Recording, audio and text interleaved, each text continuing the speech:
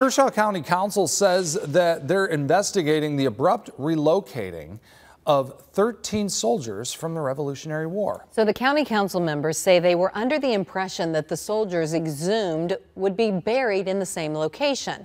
But over the weekend, something unexpected happened. Andrew Fancher reports. The story of 14 Revolutionary War soldiers continues over 2 centuries later in Camden.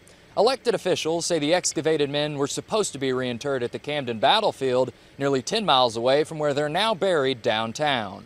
It was widely known and briefed to me that those soldiers would be buried on the battlefield where they were exhumed from. I don't know where the breakdown in communication is. I regret that there was a breakdown in communication. The Quaker Cemetery in downtown Camden is now the final resting place for 12 soldiers who fell during the Battle of Camden in 1780. The soldiers were excavated from the county seat's battlefield in the fall of last year and were supposed to be reinterred in the same location following a nationally recognized ceremony. I think everyone that came to the Camden burials weekend had the same expectation. It wasn't until this past weekend I found out that that was no longer the plan and the soldiers were buried at the Quaker Cemetery. Chairwoman Katie Gwynn says council allocated $35,000 to fund and promote the ceremony, believing these soldiers would be reinterred in the same location. The remains of the soldiers had to be certified as Continental soldiers. What we didn't realize at the beginning of the project was once they're certified to be Continental soldiers, the Army is legally the next of kin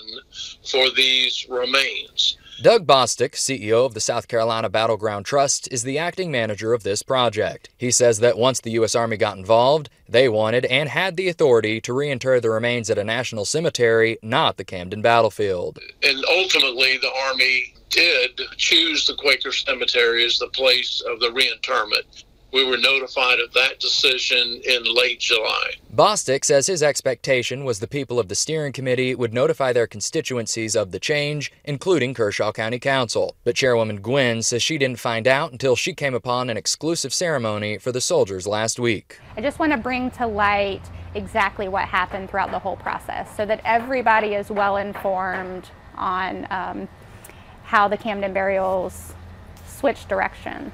Chairwoman Katie Gwynn says she's currently working on a timeline which includes financial documentation to potentially present before council as soon as next Tuesday. She says she's doing this to inform the public on where their tax dollars went. Reporting in Camden, Andrew Fancher, WIS News 10.